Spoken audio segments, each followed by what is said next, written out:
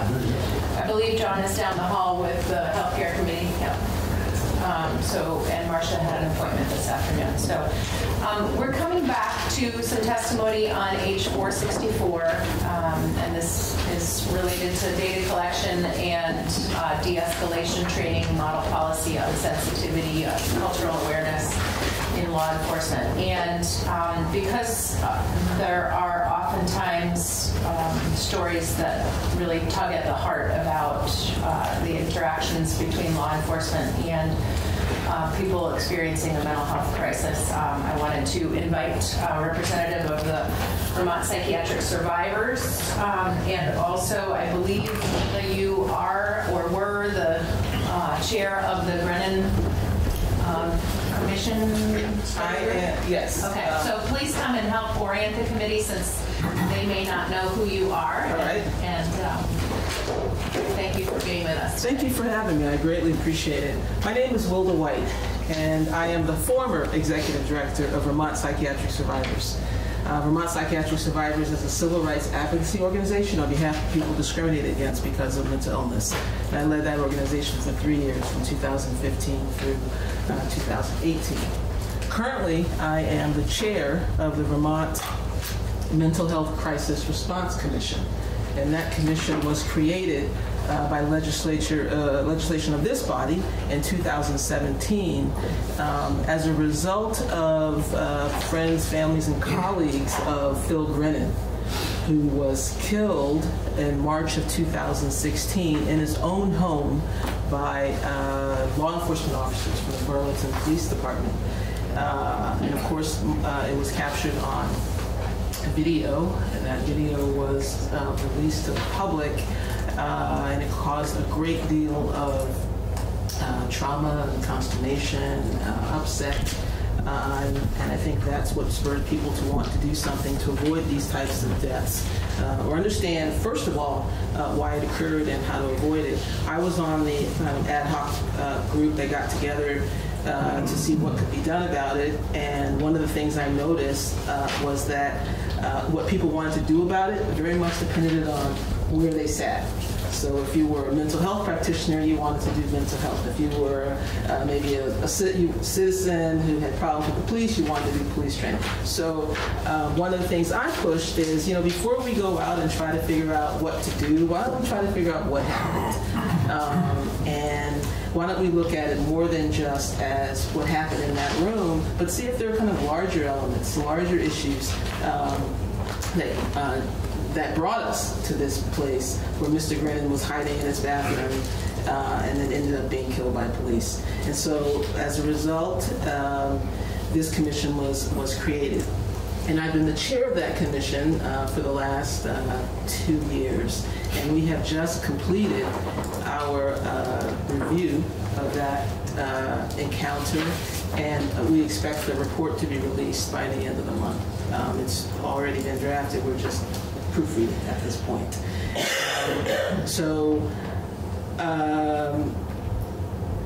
I've learned a lot from being on that commission. Most of the people in that commission are connected to law enforcement. There's representatives of police chiefs, there are representatives of kind of rank and file, there's a representative of the Criminal Justice Training Council, there's a representative of Team 2. I don't know if you know what Team 2 is, but it is the collaboration between both mental health providers and police. It's voluntary, but several police agencies send their officers to Team 2 training. So the person who heads up that is on the commission. Representative from Disability Rights Vermont, which is the organization that provides legal services to people who've been kind of caught up in the justice system on the civil side, not the criminal side, because of perceptions that they have mental illness. There's a representative of NAMI, which is an organization that represents family members of people who have people with mental illnesses, and then I'm on there as a representative of people with lived experience of mental illnesses. And so, there's just this one kind of lone voice of people who've had experience with mental illnesses, and it was quite interesting to hear, just to see the difference in just looking at the same information and seeing how different people can interpret that same information depending on where they come from. But I have to say that as disheartening as it has been at times, I feel that everyone on that commission has made a great deal of progress and seeing each other's points of view, and we've all moved. I came in there just kind of outraged that someone could kill somebody in their apartment. A police officer could kill someone in their apartment, and I was quite angry with those officers and sympathetic at the same time, because I think it must be hard to kill somebody in your line of work. But I have seen the situation in very much a new light. His death was completely preventable. It should not have happened. And one of the things I think is important for you as you consider this legislation is you have put kind of all your eggs into the policy basket. And I want you to know that there are policies in play at this issue, in this encounter, that simply were not adhered to. And these policies had been in existence for decades, and they simply were not adhered to. So I would caution you, as you look at this legislation, to think more deeply about what it is you're trying to accomplish, and then how to go about accomplishing it. Because I can tell you that a model policy is not going to get us where I think we want to go. So the other thing that I think about this policy is that I'm here to talk about mental health issues, and I notice that in your policy it's silent on that. You speak a lot about racial data collection, but you don't talk about the mental illness part of it. One of the things that you should know, that kind of the people who are at the greatest risk of being killed by police officers are actually people with what they call untreated mental illnesses, and that's that's not simply somebody who's not seeing a doctor. That could be somebody whose medication hasn't worked. That could be somebody whose psychosis was triggered by medication. It's just somebody who's, and so people with untreated mental illnesses are 16 times more likely to be killed by police. In Vermont, since Phil Brennan's death, we've already had 5 people killed by law enforcement officers who were thought to have been in a mental health crisis at the time of that they were killed. So, if anything, I think this legislation needs to take account of that fact and include something to address that. Because one of the things I've learned from talking to police officers is they feel like they don't really have time for training. They feel like they're at the point of being overtrained or too much training, or the brain can't contain any more training, and they seem very resistant to training. And I don't think it's it's a bad motive or anything. I do think that they feel like every time they're in training, they're not in the field, or the training, I think, if they're so resistant to training, I think there must be something about the training that they don't feel like they're getting a whole lot out of it. So if you want to do the training route, I do hope that you include in it measures that both address what the main topic of this legislation seems to be, which is use of force against people who aren't white, as I understand it.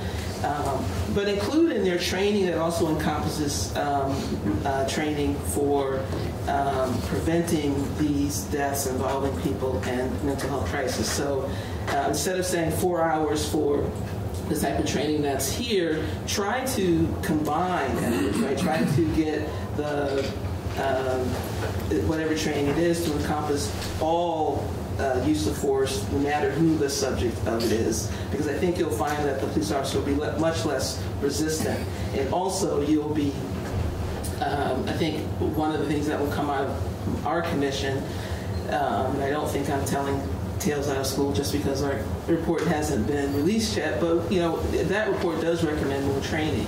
And so I think we need to consolidate this training instead of having this commission recommend 4 hours, this commission recommend 4 hours. But you can consolidate it and then avoid this complaint you're going to hear about there's not enough time. The other thing I find troubling about this piece of legislation is you've designated the people whose views will be, you've designated stakeholders who are supposed to be involved in creating this model policy, but you haven't, I don't know why you designate these particular people or why you think they have any particular expertise in this area. I know one of the things that I've learned is that and many times the people who are considered stakeholders, they don't know what they don't know. And I'll give you an example. So in the case of Phil Brennan, officers didn't know. So Phil Brennan, he was likely psychotic at the time that he was killed. And psychosis means you either you have any of your 5 senses, you perceive things within any of those 5 senses that aren't part of the consensus reality, or you believe things that aren't part of the consensus reality. But one of the things about psychosis that I learned from personal experience, and also that's in the literature, is that people who are psychotic have altered sensory phenomena, right? And so when I was psychotic, I could hear things. If somebody were whispering 15 feet away from me, it sounded like they were yelling in my ear. I could hear it very clearly. I could listen to music if I could tolerate it, and I could hear and I was a huge jazz fan. I could hear every single instrument clearly as if it were being played on its own. So why is that relevant? Well, and when the police officers were in Mr. Grennan's apartment, they didn't have a staging area. They talked about what they were going to do to get him out of his apartment within 10 feet of him, thinking that he couldn't hear them. They were ignorant of the fact that people who have psychosis have extraordinary hearing. And he likely heard every single thing that they were saying, and the things that they were saying were not the things that were going to get him to come out of his room. Now, most people don't know that. Police officers haven't been trained that people who are in a psychotic state or a manic state have altered sensory phenomenon and have extraordinary hearing, can have extraordinary strength. And so I think that's just an example of how that lack of knowledge, and lack of knowledge because they were trained by people who lacked the knowledge, interfered with that police action that night.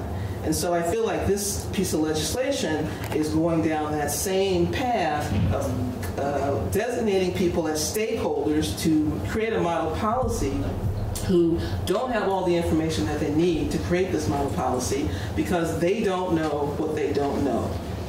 And so I think one of the things that would improve this legislation would actually to think more deeply about, well, who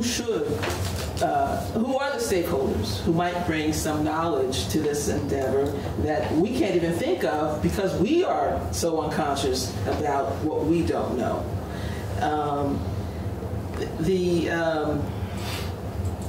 The other thing I think this legislation could benefit from is maybe some legislative findings about exactly what you're trying to achieve, particularly what values we're trying to advance. Because you say you're asking police officers to develop a model policy. Well, I think the policy that police officers might come up and consider a model may not reflect the largest societal values.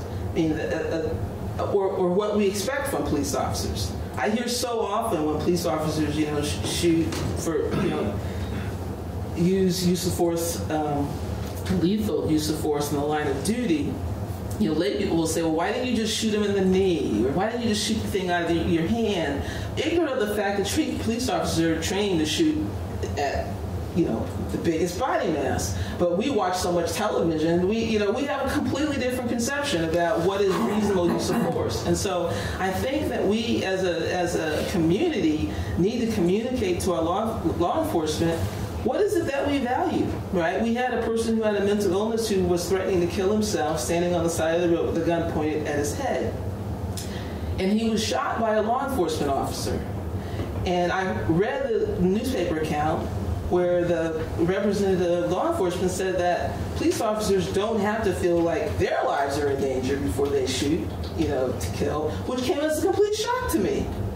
I would never have guessed that it would have been within the appropriate use of force for a police officer to kill a person who was threatening to kill himself. And I think this kind of disconnect between what our community thinks of appropriate use of force and what police officers are trained as appropriate use of force causes a lot of conflict and misunderstanding. So I'm concerned that without legislative findings or without a statement of our values in this legislation, that a model police policy on use of force would only reflect what police officers have been trained historically constitutes an appropriate use of force. I've been talking nonstop. Are there any questions? I'm going to take my breath. Mike. Thank you for coming. Thank you for having me. Part of the process we're just seeing this now too.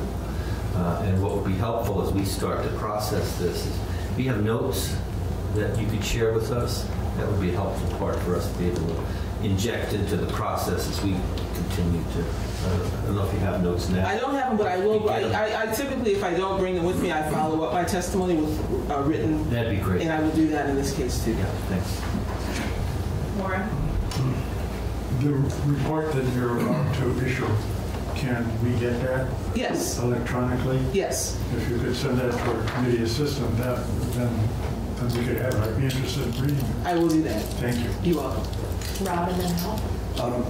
Thank you for today. You're welcome. I will have to say when I did that yesterday, I had some of the very same questions. In fact, I asked them where's the mental health component to this? Because that did seem to be a huge part for me. And same question about some of the stakeholders is, what are they bringing to the discussion here? A question I have for you, though, is, you're talking about the training for law enforcement. And I've actually heard that a little bit myself as well. But one of the comments that I'd heard made was that they have to get an awful lot of training. And the concern is that they're going to get some of this training, whether it be a 4-hour or whatever it turns out to be, and then they're going to be faced with this situation and have to make an immediate assessment. I mean, one of where this person is, whether they're in crisis, if it's a mental health crisis or whatever, and then two, are they going to have enough training to really be able to, one, make that assessment that quickly, and then two, decide a course of action that's appropriate? Is that a reasonable thing to expect, do you think? I don't think that they can get it all from a 4-hour training. I think it comes from repetition. But it also has to, there also has to be some post-encounter critique. So what we found, or I'm going to just speak personally right now since our report hasn't been released. So what I found in the Grinning case was, the Burlington Police Department, they engaged in a post-incident critique. But here again, they don't know what they don't know. And so they uncovered nothing, for none of the reasons I think that this happened. They didn't know that he could hear them, or he might have been able to hear them. They didn't know how loud they were speaking. They never even figured out that Phil Grinning, the reason he acted the way he acted was he thought the police were coming to his apartment to kill him. He had told his psychiatrist that a week in advance. that I think the police are coming to my apartment to kill me, and if they do, I'm going to defend myself with knives. A letter was found in his apartment after he died saying that the police are going to come to my apartment and kill me on March 18th. Well, they killed him on March 21st. Burlington Police Department never did any investigation to figure that out, even though they did a complete debrief, of this incident. And so I think what happens is training is not enough, and then when they make a mistake and they go in and they do these internal debriefings, they don't have the right people in the room to help them sort through what they could have done better. And that, we learn the most from our failures. And so if you don't have more than just the same people in the room who were in the incident trying to help you sort it through, you're not going to learn anything. And I think that's one of the valuable things about this commission on law, because we have extensively reviewed that encounter, and every videotape, every sworn statement, talked to all witnesses, and we uncovered so much more than any of those other individual organizations involved could have done on their own or did on their own. So I think it requires, you asked about, is this training enough? No. What more is required? I think post-incident reviews that involve more than just the people who are involved in that review, and repetitive training with different scenarios that are critiqued by not just law enforcement officers. I know I've been involved in some of the, I've been invited to the police academy to talk to officers about mental illness, and I feel like I have been underutilized in that endeavor, because they sit there and they listen to somebody talk before I come in. Every time I come in, there's a PowerPoint slide that's up that I think, oh my God, that's what they've been taught, and then I give my little personal story, which might have some utility, but there's ways that I could be way more involved and way more helpful to these officers if I were just utilized. And so I think they need that utilization. And one of the things I personally think that had an impact on Phil Grennan's death, and this is not been shared by the commission, but it's my personal view, is the role of unconscious bias against people with mental illnesses that played out there. Because I think when you have these unconscious biases, you don't, first of all, fear is usually operating, and we never make good decisions when we're afraid.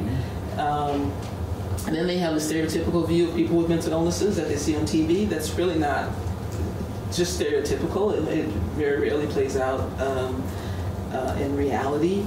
And you become less patient. You think that it doesn't matter or you think it won't be effective if you spend a little extra time to try to engage with the person, or you think engagement's not possible. And that's I think another way to address unconscious bias is actually including more people in the process who to counter those stereotypes. Oftentimes, every time I go to the police academy and talk about my experience, they all want to say I don't have a mental illness. Because simply because I don't meet the stereotype. And what we need to try to get them to understand is that nobody meets the stereotype, or very few do. And that everybody, anytime that you go, what I want them to believe and what I say to them is every time you go, when there's a person with you think has a mental illness, I want you to think of them as me, who you thought couldn't have a mental illness. That's who's there. That's me, They're at their worst, but they have a better. And you can help them, get to that. If you try to manage your fear, read the signs, but they need a lot more training, and particularly in the mental health field, they need a lot more training. And the training cannot come from the typical stakeholders, because they just don't know. They need to try to involve more people who have experience of mental illness or mental health crisis, particularly if they've involved police officers during that, and they've lived to talk about it. Does that answer your question? Yes, thank you. Very nice job. Sure. Thanks for being here.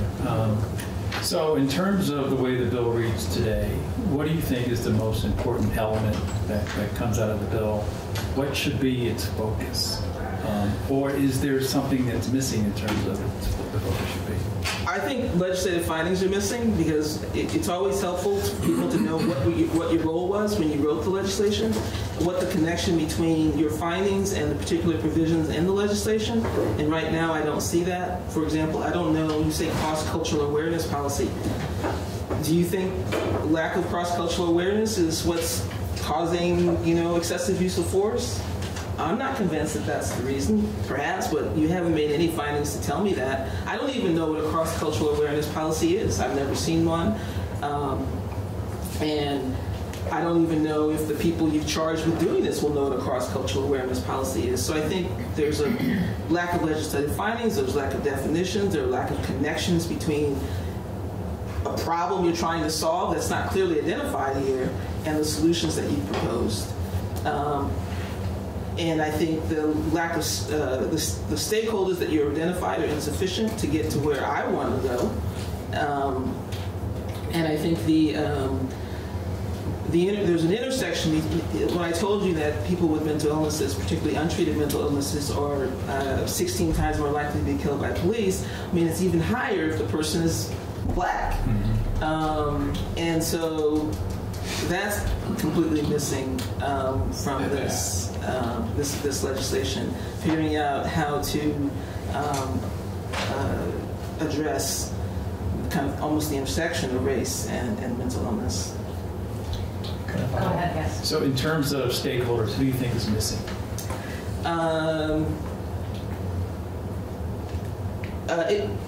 There's nothing in here about mental illness, and I don't think the Vermont Human Rights Commission has any ability in this area whatsoever. And the Vermont Legal Cities and Towns, likewise, the Executive Director of Racial Equity, who I don't know, but that's certainly not within her bailiwick.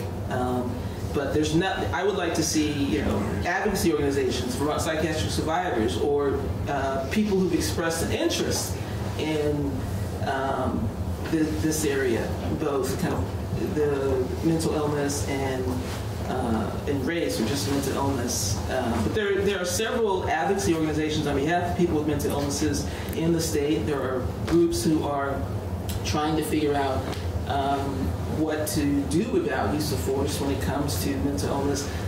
They're missing. And I'm always a big believer in just citizens, and not people who are being paid to do it, but people who are just, we live in this society, we live in this community, and we want to make it better.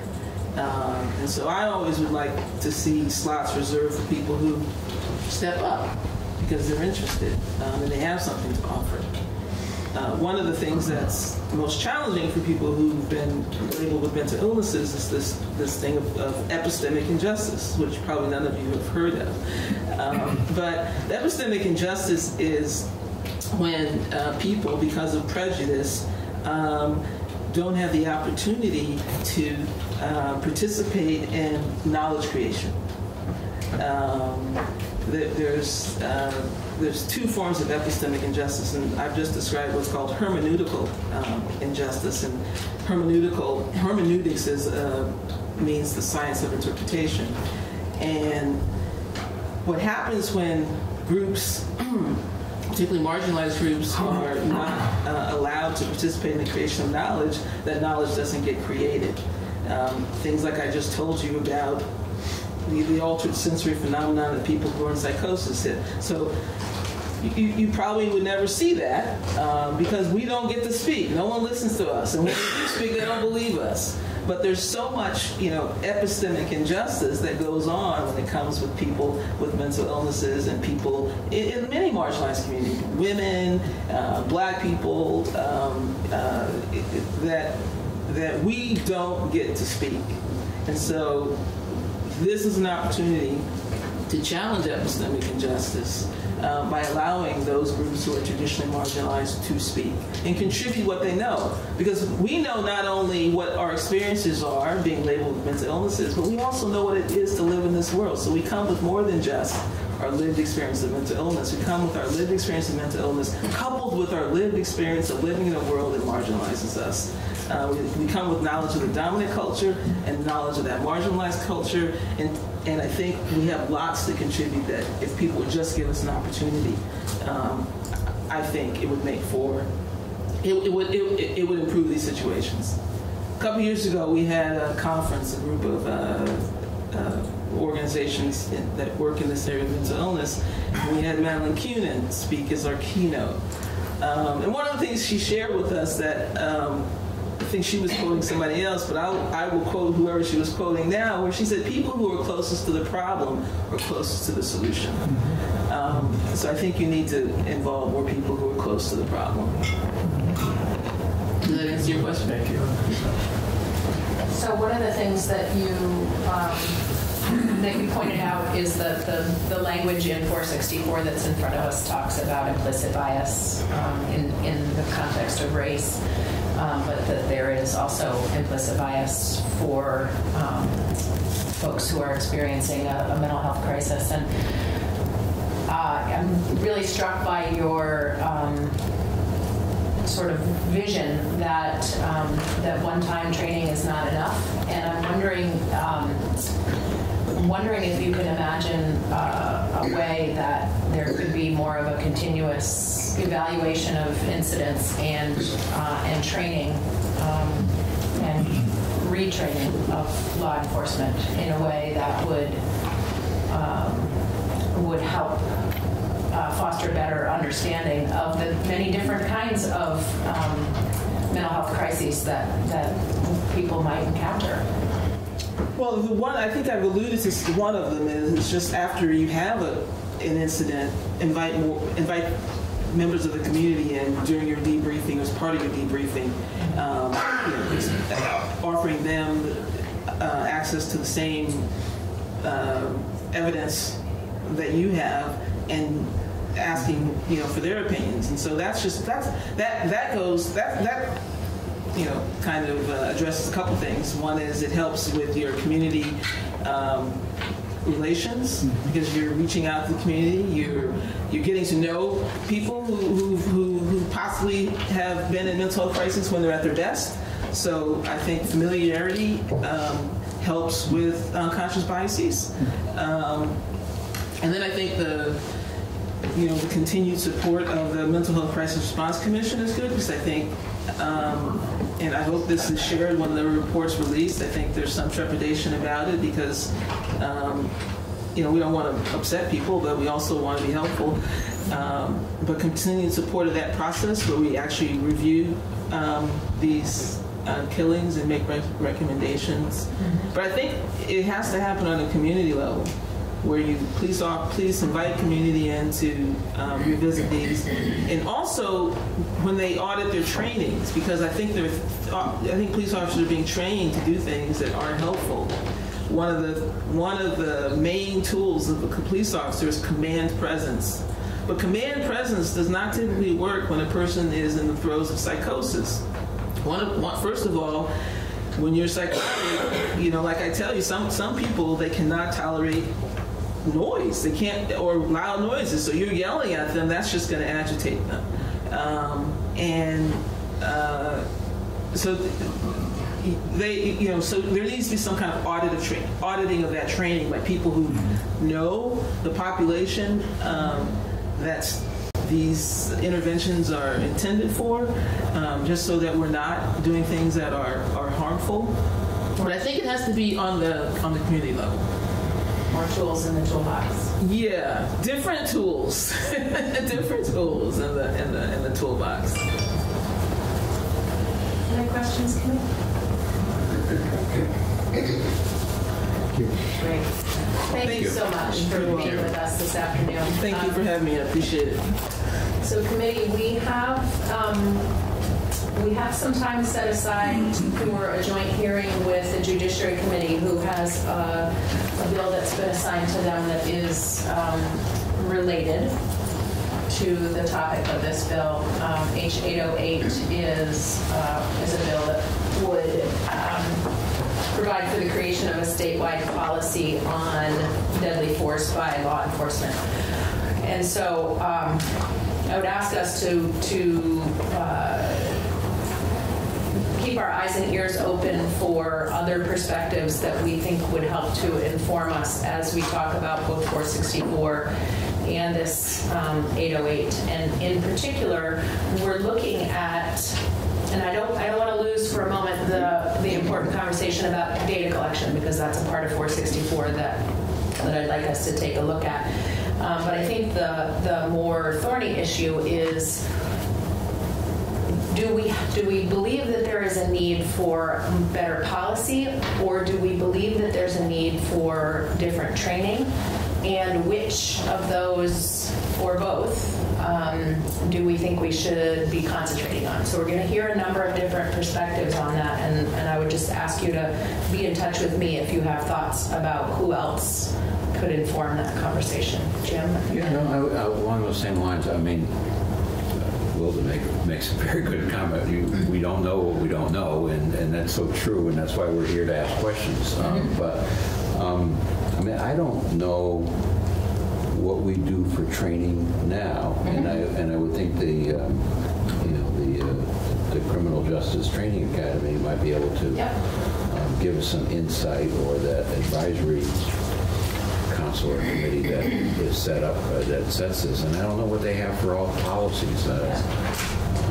So Rick Gauthier is going to be with us on Tuesday when we're sitting down with the Judiciary Committee.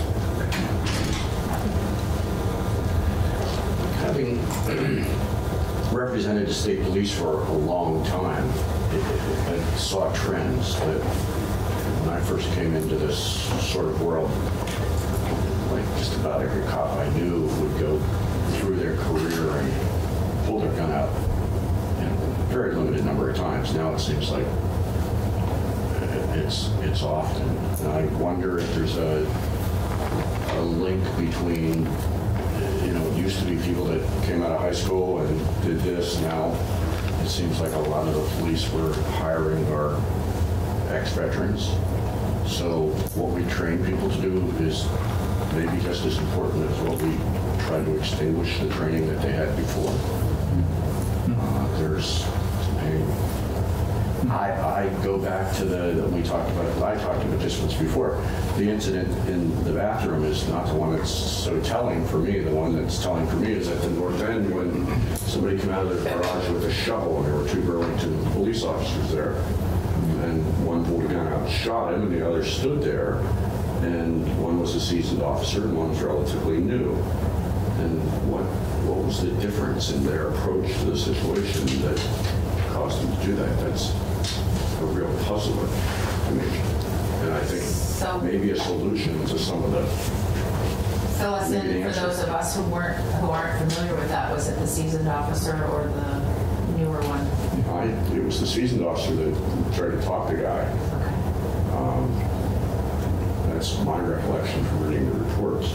And you gain a certain familiarization with your community by being out there in it. And I just passed a note. I don't know what component of this just simple fear has, because society has changed so much that there is no Joe Friday anymore who arrests somebody and takes them away without ever banishing a firearm. We've now progressed past Miami Vice to the point where everybody's shooting everybody, and I could not go to work every day worried that somebody was going to shoot me. Right. And that has to play in your reaction to when you face a situation that you don't have background in. And you have seconds, if that, to decide. You have just as many seconds to walk back. De-escalate. But it's still seconds. Yeah.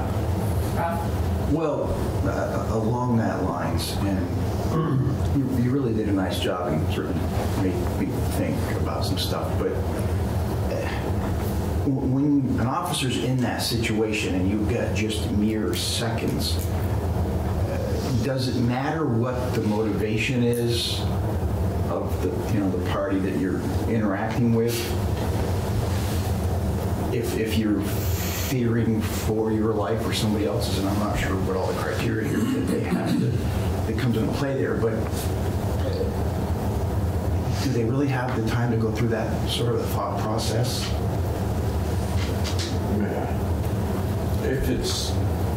If somebody's pulling you've identified that somebody's pulling a firearm or a knife out at you. That's an entirely different situation than somebody that's reaching for their glove compartment or reaching into their pocket. And it's frequent that those sort of actions result in death also. These things are very puzzling for me, and I have no answer. And I think also the reaction is directly related to whether or not that person's white or black. So implicit bias is always at work. So if you're not aware of it, you can't manage it. So if you could take a few more seconds, you might be able to go, oh, that's actually an undercover black officer versus, a thug, and I'm going to shoot him. Yeah, but say these two scenarios here that we're talking about, neither one of them were a person of color, were they? The gentleman in the shower, the one walking out, you said a shovel? I don't know the guy with the shower. The shovel guy was what guy? Mental illness was the stereotype in those cases. Pardon me? Mental illness was the stereotype in those cases. Yes. So the implicit bias, once again, is what's at work. Okay. And it's comfort. And the sad reality is that many times when our local law enforcement are interacting with people who are in a mental health crisis, these are people that they have probably already interacted with. I know in my community, there's some folks who frequently have abnormal behavior in public, and citizens might call the police, and there might not be anything dangerous going on most of the time, but police are already aware that this person has exhibited different behavior, and so I think if we can just put our brains in the mindset of is there something that we can do to help bend the landscape so that there's a greater understanding of implicit bias as well as explicit bias. And the word de-escalation is in the title of the bill. Are there more tools that can be given to training for police officers that will help them go to that tool if it's appropriate.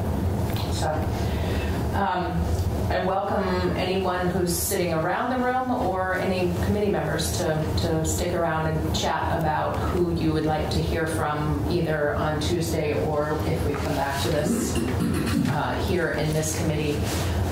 Tuesday we'll be sitting with the Judiciary Committee because they happen to be assigned H.464, but because these are two related issues, we probably will end up taking possession of 808, but I thought it would be helpful for us to hear from the judiciary perspective as we consider that.